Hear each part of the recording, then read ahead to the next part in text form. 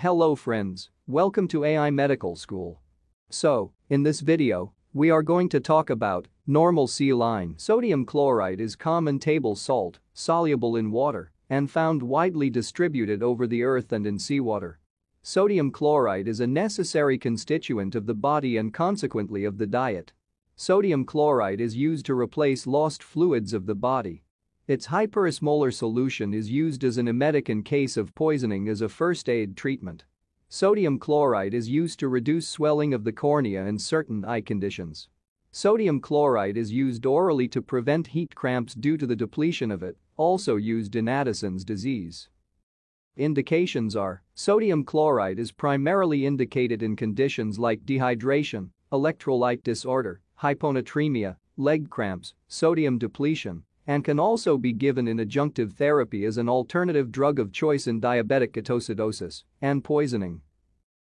Contraindications are: sodium chloride is contraindicated in conditions like hypertension, ischemic heart disease, liver cirrhosis, nephrotic syndrome, congestive heart failure. Side effects are: the signs and symptoms that are produced after the acute overdosage of sodium chloride include nausea, vomiting, diarrhea, hemorrhage, disseminated intravascular coagulopathy. The symptomatic adverse reactions produced by sodium chloride are more or less tolerable, and if they become severe, they can be treated symptomatically. These include thrombophlebitis, hypernatremia, and fluid overload.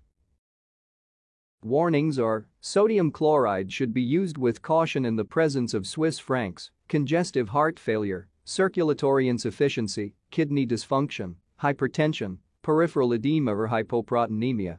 When sodium supplements are administered by mouth, adequate water intake should be maintained. Sustained release tablets should not be administered to patients with gastrointestinal disorders because of the risk of obstruction. High-risk groups are: drugs should not be given to pregnant mothers and patients suffering from kidney dysfunction. If prescribing authority justifies the benefits of the drug against the possible damages, he or she should re-evaluate them and consult the reference material and previous studies. Now dosage: the adult dosage, dose, 0.9% or 2 to 3 liter. Route, IV. 500 to 1000 milliliters, as required.